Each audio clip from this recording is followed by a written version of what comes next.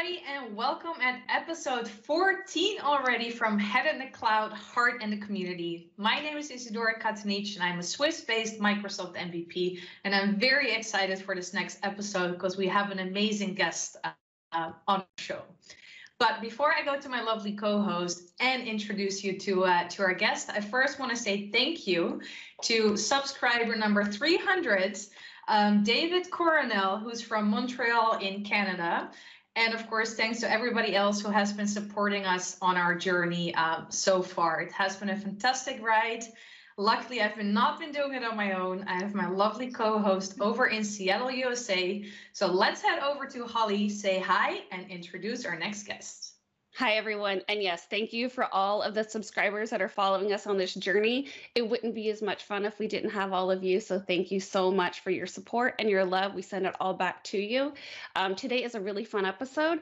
I would love for you to know who I am a little bit. My name is Holly Lehman. Like Izzy said, I am based in Seattle, Washington. It's actually sunny out today, so I'm loving the weather. That said, I am a PM at Microsoft. I'm on the Azure CXP partner team. So we have a little bit of love from our MVP community and internal Microsoft tech. So women in tech are bringing it all together for you today. I am excited to introduce our amazing guest today. Christina Warren gets to join us. She is a CDA cloud advocate for Microsoft. You might know her as Film Girl on Twitter. So Christina, the floor is yours. Tell us a little bit about yourself and intro yourself as best, because I can't do it as good as you. Well, thank you. Thank you so much, Holly and Izzy. I'm so glad to be here. Thank you so much for having me. I'm really excited to be guest number 14, and I think that this show that you do is fantastic.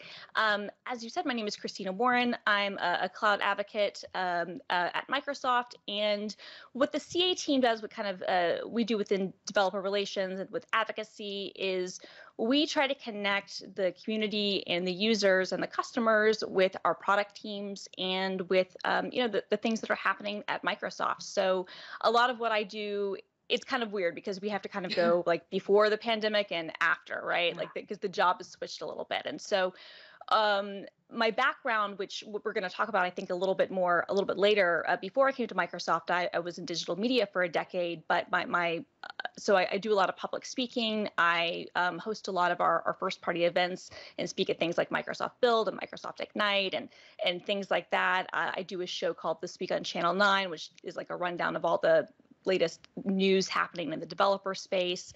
But I've also, I guess, over the last, 4 years, it's been now since I've been at Microsoft, a lot of what I've done is giving talks and showing people how to use Azure and various technologies and services that we have at conferences big and small, but also really trying to engage with the community and figure out what are the users' pain points? What are things that maybe they don't know that they can do and point them towards the right resources? Or what are some areas where maybe they're doing something that the product teams don't know that they're doing, and I can bring that information back to the product teams and say, hey, this is actually something that's being used a lot. Have you considered this?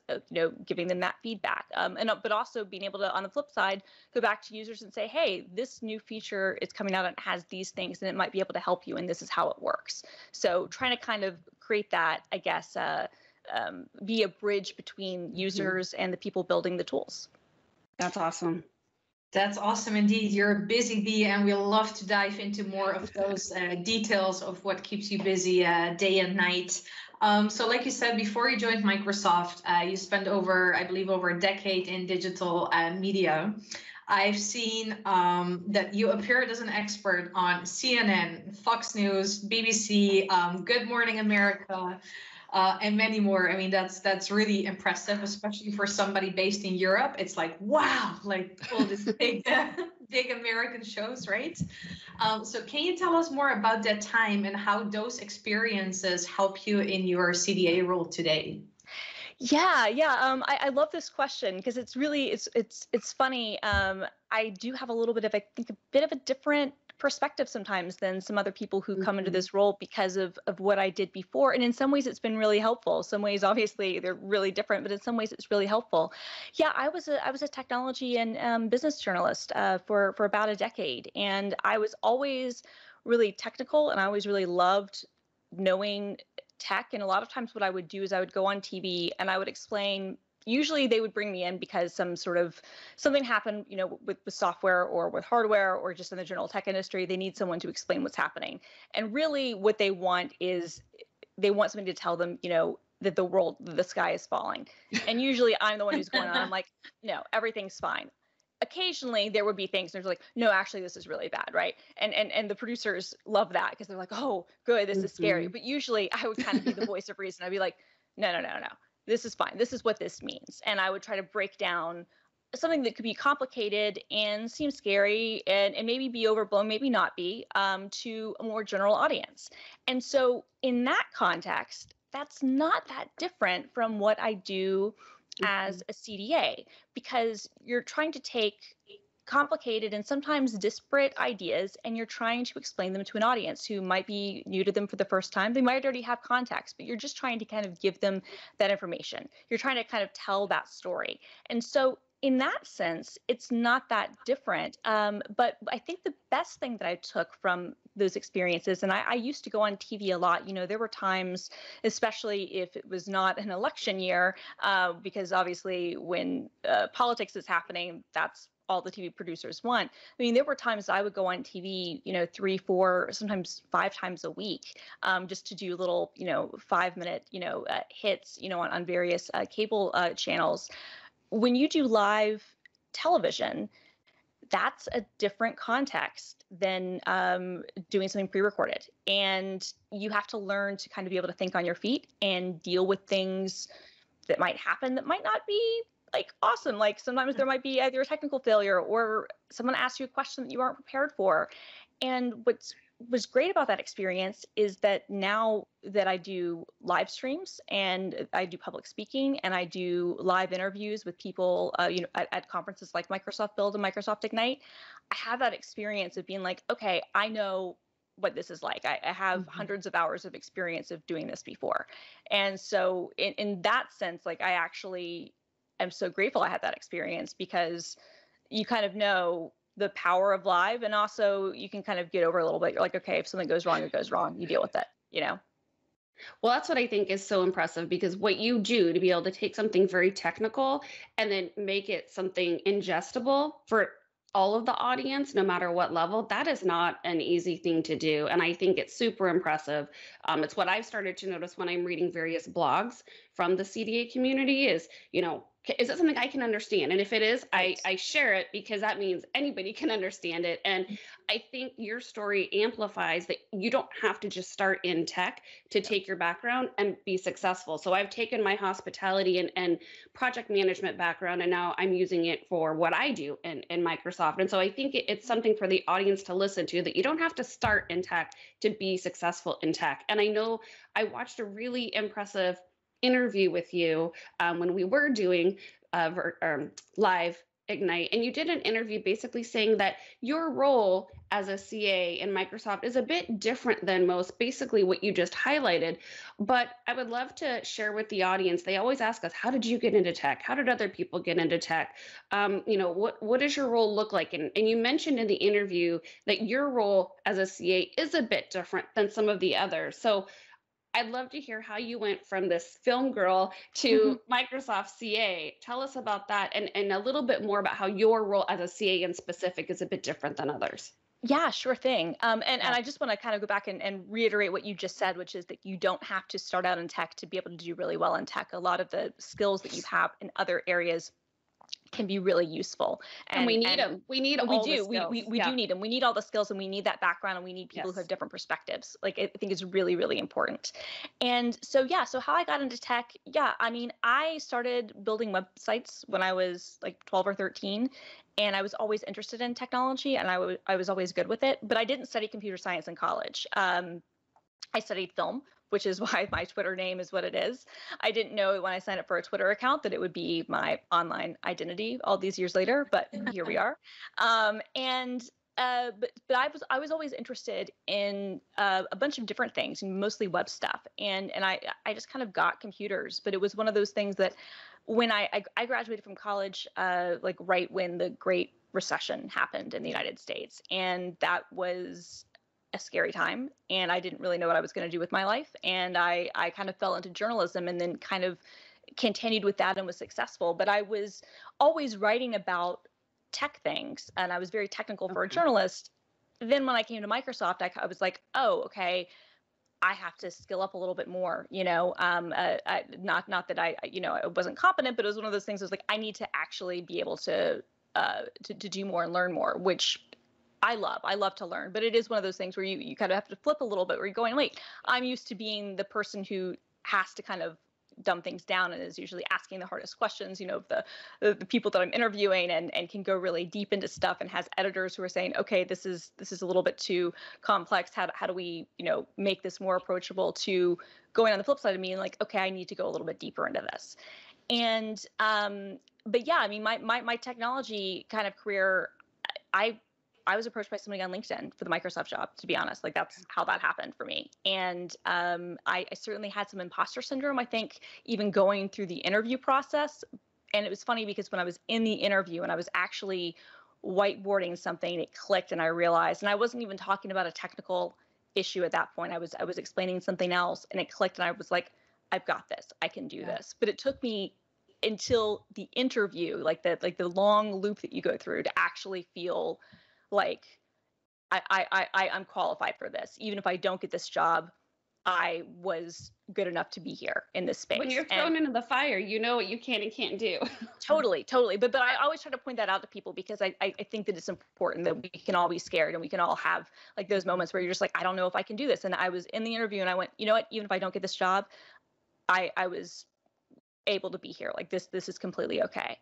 But as you mentioned, yeah, my job is a little bit different than some of the other CAs. So a lot of the other advocates focus on a specific technology area, and they can go really deep into that. And I'm a little bit different, because I'm kind of, a T-shaped engineer, I think is a term I like a lot. Might also say jack of all trades, master of none. I'm somebody who I like a bunch of different things. I know a lot about a bunch of different things. That doesn't mean I can go super deep onto all of them. I can understand the gist, and I can point you to somebody who can, but I'm somebody who, I know a lot about a lot of things, but if we need to go really deep, I'm not necessarily going to be your person. I can point you to someone who is. And so my role, I really think of myself in some ways as kind of being a facilitator and a storyteller, and figuring out who are the right people I can talk to and learn from, and tell their stories and get those out to an audience so that people can learn from them. And that really comes directly from my background, in journalism, and the fact that I've been telling stories, and I've been trying to tell developer stories my whole career. Now it's just a little bit of a different context, and with a little more focus, and I've obviously learned a ton over the last 4 years too, which has been fantastic. Sure. But yeah, I mean, I'm kind of the, most people have one specific area, and I'm kind of like, no, I like it all, or, I will jump in and try to learn what I can, and touch a lot of different things. But that's what the episode when we had Stephen Rose, remember that, Izzy? He talked about how important it is. I think we all love him. But that was the one thing he said, is that you don't have to be super technically deep on everything, but you have to be able to be a connector and a relationship builder, and how important those skills are. So you just amplified what we've been hearing across the board. Absolutely. Yeah. Thanks a lot, Christina. And you are, I mean, really inspirational. You're a true spark of energy. You really light up every conference. I've seen you, let's say, do your thing, right? So from Microsoft Ignite to Hello World, Channel 9, Microsoft Build, I mean, so much more.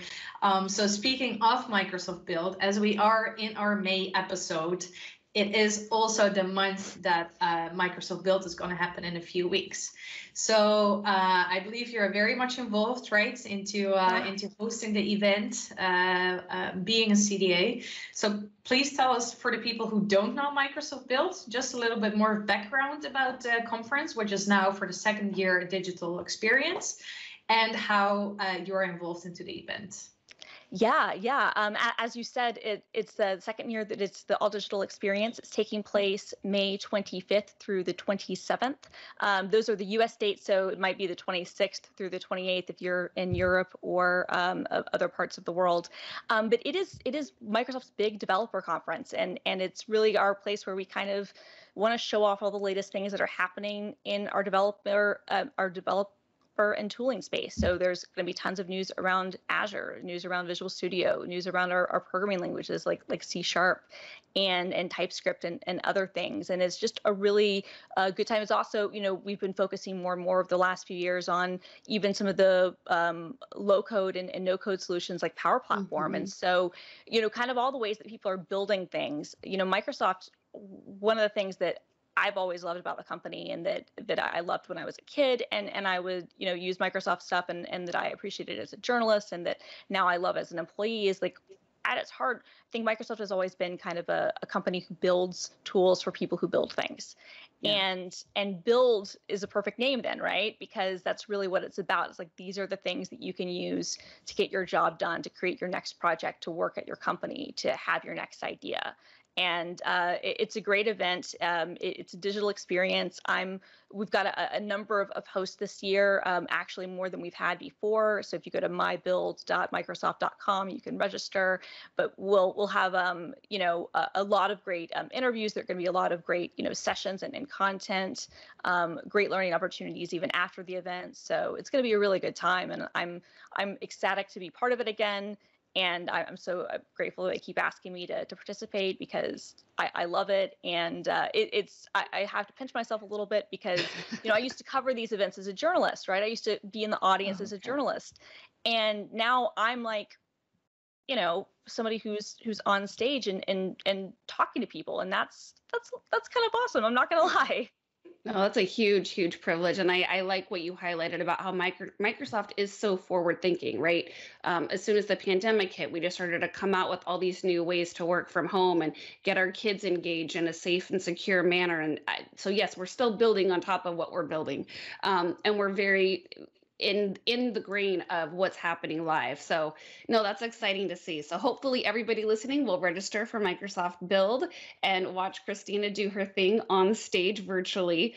In this show, we love to, like we said, we love to talk about tech. We love to share career stories like we've already hit on, but Izzy and I, we love to humanize the technology. No matter who the guest is, we want to show that there's a human behind the technology, not just the piece of technology that they're working on. So I know you have a huge following. You've got an impressive background, your own wiki page, which is pretty cool.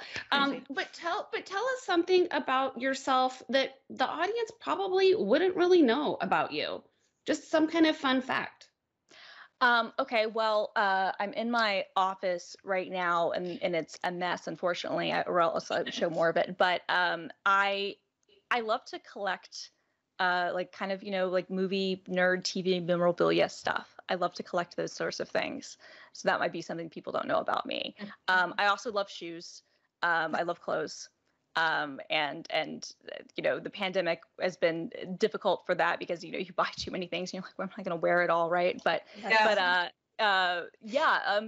guess those are some of the things. I'm a big fan of collecting stuff. And so I still have DVDs and Blu-rays. Like I still actually have physical media.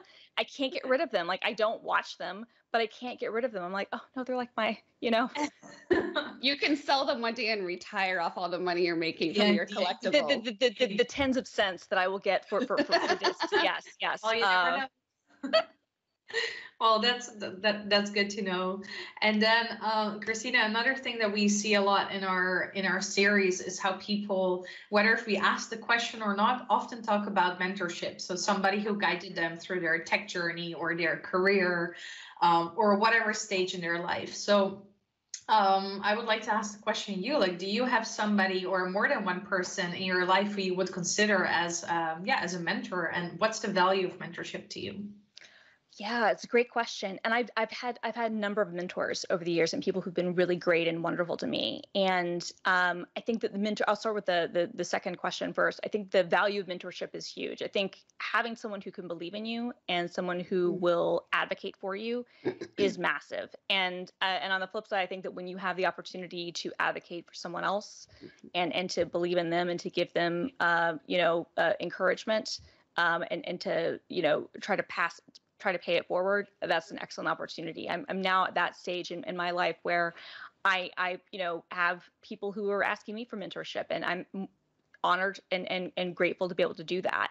There have been a number of people in my career who've really helped me. I would say my boss for many years, so I worked at a website called Mashable for a long time. I was there for 7 years, and we went from 9 people when I joined. It was over 300 people, at kind of its peak. And I really saw, that kind of go through its whole, journey in kind of startupdom. And I had a mentor, Jim Roberts, who he was at the New York Times for 27 years, and he was on the masthead there, which means that he was one of there are only a few people who kind of reach those ranks, and he was our editor for a number of years, and he was a great mentor for me, in part because we didn't always get along. We would fight, and he would push back on me, and I would push back on him. But I look back on that time, and I'm like, I'm so grateful that I had someone who would push me, because I think that for me, a lot of times that's really what I need. I need somebody who's gonna to call me on my stuff, right? Like I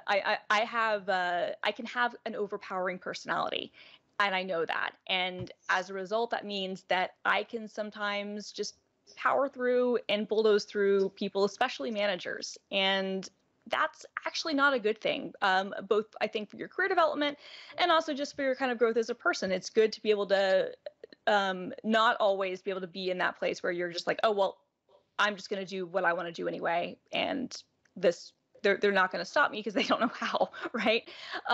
And Jim would push back, and I would push back on him. And what was great, I think, what really was, and I don't think he would mind me sharing this, we both went to different places and did different things. And a couple of years ago, he reached out to me for some advice on how to handle a certain situation and kind of how to approach something.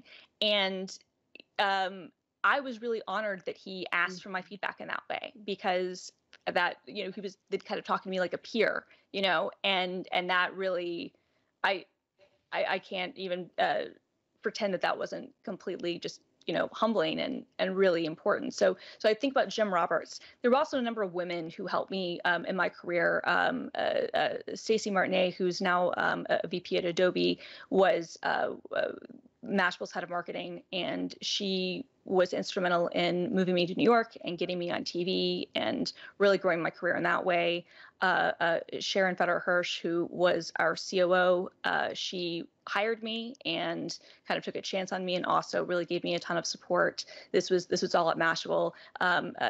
Katie Drummond, who hired me at Gizmodo, was great. My first manager at Microsoft, Luke Niswanger, really was an amazing mentor. He was only my manager for a brief period of time, but he really showed me the ropes of being at a tech company, and I couldn't have asked for a better first manager. Tim Hewer, who was my manager after that, who's still at Microsoft, but he's in a different team now, an amazing, amazing person. And there are just countless others. But what I've always loved having interns, and I've always loved trying to, anytime I could help other people, help them, because I always remember what it was like to be new to something, and the people who were kind to me and who helped me and gave me encouragement or pushback or support or whatever the case may be, because people don't have to do that. And so when they do, it's wonderful. And it's also, I always try to keep myself grounded. And so, okay, do that for the next person that you see. Help the next person when you can, because it can change someone's life. And people can have an impact on your life who might not even think the thing they're doing could change the trajectory of what someone else is doing, but it can. We've heard this theme throughout all of the 14 episodes about how powerful mentorship is. And I like when you highlight about the mentor that will push back at you. I have a mentor, Mary Rodriguez, who's now become a dear friend of mine. And I'll never forget sitting there in the Microsoft event building, and she said, you're going to go and open a Twitter account. If you want to have a voice and you want to be on stage and you want to present, you better get used to it. So you're going to open Twitter. And I just remember feeling sick to my stomach. I didn't know what to do. And now looking back, I'm so happy that she did push me, because if she didn't, when you just said, they never know how they're going to be a part of that trajectory of your life, Izzy and I may not have met, because we met on Twitter. We might not be doing this show right now. So her pushing me to go out of my comfort zone created this whole world that I would have never have experienced, you know? And so part of her pushing me was encouraging me to brand myself. And part of Yeah. this show is a piece of our brand that we've created together. And quite often, you know, my friends or community will say, "Oh, is this part of your job?" No, it's just something I love. It's how I'm building my brand. Or when I'm saying, "Oh, I want to go get headshots," or "I want to go do this post or this thing, I have this idea." People say, why are you doing this? This is outside of your box. You're not Your getting free paid time. for it. Yes, this is your free time. And one, I love it. You know, Mary's advice has really given me something that I'm passionate about. So I know personally for me what branding has done. We talked about your brand as Film Girl and how you had no idea. What's your experience? And for those listening, what would you say the power of branding and the time, the worth, you know, the effort, the impact it can have? What would you share? I mean, it's unreal. I think that I would want to start, and I would say, if you don't feel like that's something that's really important for you to have, not to stress out too much about Right. it, right? So that would be the first thing I would say, because I think some people hear this and they think, oh, well, I don't want to do this, or maybe that's not what I want to do. But if you do have aspirations, like you wanted to speak more, you wanted to have those opportunities, yeah, being able to share more about yourself and kind of have a brand and an online persona, and being open to being able to meet other people can be invaluable as you learned. And I'm so glad that you opened that Twitter account and that you were able to communicate with people and meet people, because I think that it can unlock just so many great things. And you met Izzy and you're doing the show. And, you know, for me, I would be lying if I said that I hadn't considered, while my Twitter brand, especially because that was the first one where I really started to have a following, and I was early to Twitter and I gained a following fairly quickly, and then it grew, and I continued to grow it from that point. I would be lying if I said that some of it wasn't intentional, and if I wasn't aware at a certain point, you know, about what it meant. But I have to say, you know, again, like when I signed up, I didn't really know what I was getting into, and it wasn't done with a lot of forethought. It was just like, this is this thing. It was 2007. I was in college. It was, you know, I'm gonna do this thing, you know, like more people still used MySpace, right? Like I think Facebook was still college only at that point. It might have just swapped, you know, to being open to everyone, and so, but what that did is I always try to encourage people, try to be yourself. Now there are limits to that, right? Like there are limits to how much you want to share and be open about, because being too open about certain things and you know, like going off the rails, sometimes that's not always the best idea, right? But I would say being authentic is my biggest advice. And I was lucky, I think, in the sense that I was early and I was able to kind of, you know, people who were interesting found me and liked me and would, you know, talk with me and whatnot. But I just I was authentic. I think that would be why, maybe the thing I would kind of take from it is I've tried to be myself. Like, is I think most people when they meet me in person, they would go, "Oh yeah, you're not that different than you are online." Yeah. I'm like, right, I'm pretty much the same. You know, so it can be a little bit heightened, can be a little bit different, but it's authentic. And I think that the power of that can be that people get to know your intentions, and also, you know, a little bit about who you are, and that can really help in a career context, because people see you as more than just whatever your job is, right? Like when I joined Microsoft, I was an Apple beat reporter. Like that was the main thing that I was kind of known for. I would say, if anything, was that I was someone who was very much not just like covered the company, but very involved in that community. I know those developers. I know, you know, that story. And so going to Microsoft, even though Microsoft is a very different place than it was, 25 years ago, a lot of people were like, huh, that's interesting. But they had to kind of ask the question. They're like, well, why would Christina, go to Microsoft? Well, if Christina's going to Microsoft, maybe something's happening there that we didn't think. And maybe something's happening there that's different than what like our impression was. And over time, people get to kind of know you and trust you. And if they see that you're authentic, then if you're saying, hey, this thing is really cool, at least my experience, people are more likely to take it seriously and look at it and want to investigate it than, if you don't have any personality, you're not really being authentic, and you're just, putting out stuff for your employer or putting out, just pithy comments, Yeah. the stuff you think people are going to want to say, and also not engaging, right? Like, I think that this is especially important when you're talking about kind of growing who you are, because what your brand is, and I made this mistake a few times earlier in my career, where most of what I would tweet out or post on Facebook or post on other things were all about my employer. And I kind of gave my brand and I kind of gave myself over to them. And I realized at a certain point, I was like, why am I doing this? Like, this is going to outlast whatever my current role is. Yeah. And when I realized that and was like, no, I'm just going to do this stuff for me, I found that I had a lot more engagement. I met a lot more people. I had more opportunities. I've had so many opportunities from being online. I can't even explain it. I mean, I'm doing this interview with you right now because of online, right? Like, let's be honest. Yes, I work at Microsoft, but you know me because of online. You know, I've had job opportunities. I've had other opportunities. And when I realized that, like, what I'm doing it for me. And I'm doing it because it's going to outlast I hope to be at Microsoft a long time, but it's going to outlast my current role. It's bigger than that, and it belongs to me. And when I viewed it that way, then for me, it was like, okay, then this is something that I'm going to A, take seriously, but B, treat preciously, because it doesn't belong to my employer, and it doesn't, have to follow, certain standards. This is just going to be, my space for me to kind of express who I am. And I've been lucky that it's been successful. Yeah, I think that's very valuable advice, especially now, right? As we are like pivoting to this online virtual world, doing many of our activities that we used to do offline in the past, doing them online right now. So speaking on that topic, earlier in the interview, you mentioned also your role as a CDA, so like before the pandemic and after the pandemic. And I'm sure a lot of that has changed. So what's the biggest impact on you? So not looking at work, but like personally. So what has been like the biggest impact for you as a person in your private life? And secondly, also, of course, in your role as a CDA.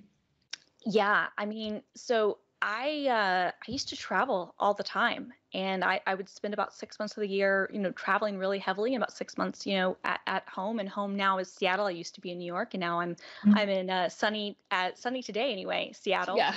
And so I think that for me, the hardest thing and the biggest change, and it has been difficult in some ways, and in some ways, you get to know your resilience and you get to know people better in some contexts, but I'm a pretty social person, and I love to see people. And so not being able to see people in person has been really difficult. Our team, we were already remote first, and we had people all over the world. Yeah. But because we traveled a lot and we would see each other at conferences, we really felt like we got to know one another and really got to feel like we had those in-person experiences. And I love knowing people online. I have far more online relationships than I do offline ones, if I'm being honest. But usually you have those interspersed with times when you can see people in person. And so I think that for me, the biggest thing personally has just been not being able to see my friends, because people are all over the place, and I can't see them. I'm flying out later tonight to see my family for the first time since January 2020. And, that's kind of nuts. And I'm super excited that I'm fully vaccinated and I'm able to fly and go home and see my mom and my dad and my sister. But then on the career side, I would say, the way that the role has changed, well, we were kind of thrown into, what are we going to do? Like everyone else. And so everybody gets on Teams, everybody, starts to get on video calls, and everybody's trying to buy cameras and this and that. And from an event standpoint, I think that was almost a little bit easier at first to kind of stand up and go, okay, we know we can virtualize this and we can get this done. But so much of what we do as CDAs is speaking at conferences and speaking at community events. And so then it's about, okay, well, how do we still connect with their community online? And how do we still connect with them in places where they're not being overwhelmed? And so at first, we went through the process where I think all of us were just speaking at tons and tons of online conferences. And I think we certainly as speakers, but also most certainly as attendees, because I also attend a lot of conferences, I think we all got a little bit conferenced out. I think we were all like, we have a little bit of fatigue here. Like, this is, a little bit overwhelming. But then we started to try to figure out, okay, well, what are other ways we can engage? And so we have Hello World, which is like our live kind of morning show, and I contribute to that. And we have other people who do other live streams, and people have Twitter chats or Clubhouse things. People are in Discord. You find other ways, I think, to try to build that community. And I'm really glad to say I think that that's continued, and I think that like the show that you two are doing is a great example of that, where you're still bringing people in and still connecting, because you can still do it remotely. It's just different. And so but I would say, like, I can't wait for things to open up again, and for us all to be able to see each other in person.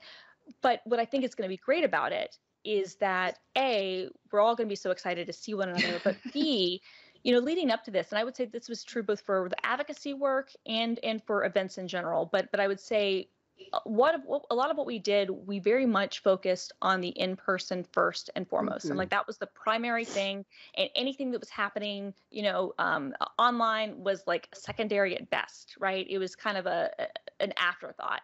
Yeah. And that's not going to be the case anymore. And that's actually really incredible, because yes, we will have in-person opportunities, which we're all excited about, but we're still going to have, it's not like people are going to stop communicating online and people are going to stop engaging that way. And we've had to become, I think, more thoughtful about how we do that, and about how we're not overwhelming, how we can do it in the right way. And what's great, I think, about what I'm hoping about, this online stuff still being a first-class citizen, is that what's been great about events like Microsoft Build, Microsoft Ignite, is that more people than ever before have been able to attend, because people who wouldn't otherwise be able to travel across the world, or take the time off of work, or get a babysitter, or do what that might be, have still been able to attend and participate.